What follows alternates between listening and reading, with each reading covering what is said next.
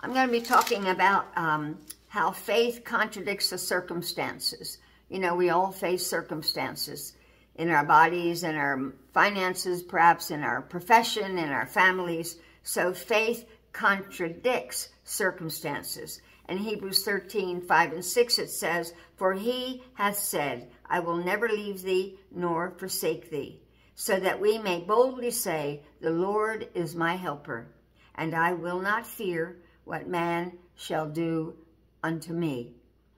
Are we boldly saying that the Lord is our helper? That is what we should be saying. "Well, you all pray for me. I feel as if the Lord has forsaken me," cried one poor sister. "I don't know if I can make it or not. I hope I can. Pray for me that I'll hold out faithful until the end."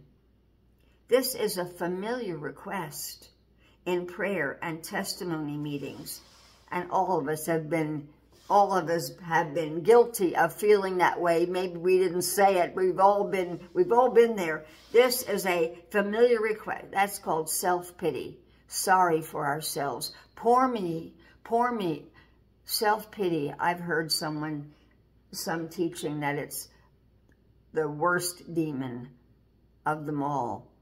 Well, I can't prove that, but self-pity is, you know, you don't understand what I'm going through.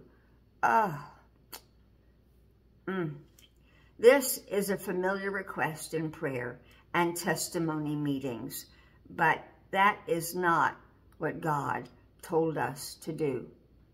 He said, rejoice in the Lord always. If you're feeling sorry for yourself, how can you rejoice in the Lord? Nowhere in the Bible does God instruct us to boldly say, I'm whipped, I'm defeated, the devil's got me bound. I will never, no, the Bible says, I will never leave thee. I will never leave thee, nor forsake thee.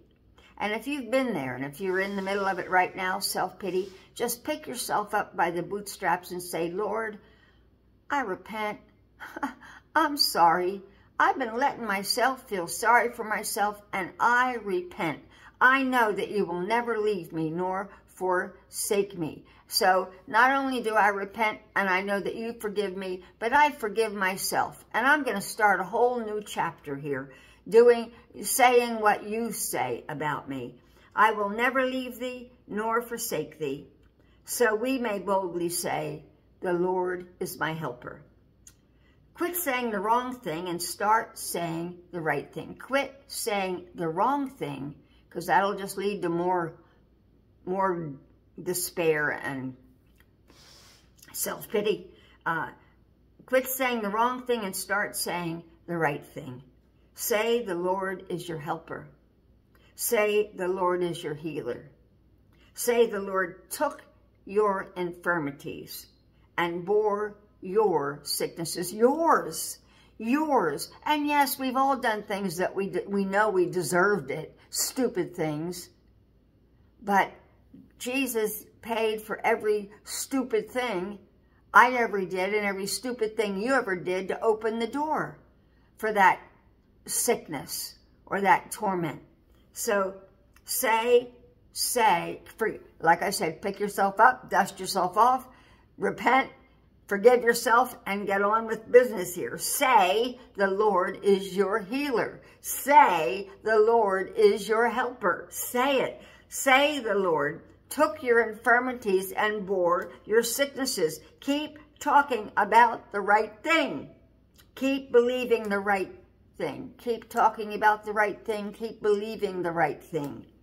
Wrong thinking, wrong believing, and wrong talking will defeat you. That's really powerful, isn't it? The wrong thinking. What did I say? Wrong. I'm sorry, not. Let me find the right place here. It's wrong thinking, wrong believing, and wrong talking will defeat you. You hear that? It will defeat you. It will. Wrong thinking, wrong believing, and wrong talking will defeat you. And it will defeat you regarding your children that you're believing God for to come out of the darkness and into the light. It'll defeat you in your finances. It'll defeat you in your bodies. It'll defeat you. Wrong thinking, wrong believing, and wrong talking will defeat you.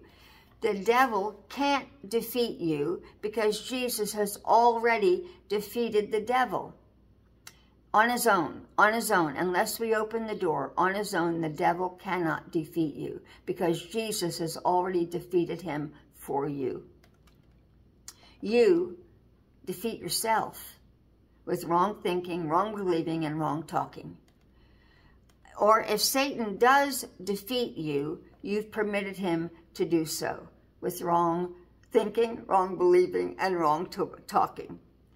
It is a consent of ignorance, and it might be exactly that. You might not have realized what you're doing until right now you're realizing it, that it was wrong with it, and just get it under the blood. If you confess your sins, he is faithful and just to cleanse you of all unrighteousness. So, you know, basically you just have to say, God, you know, I see the light now. I'm sorry. I've been playing right into the devil's hands. And I know you forgive me now because I'm asking and I forgive myself, and I'm going to start on a new leaf here.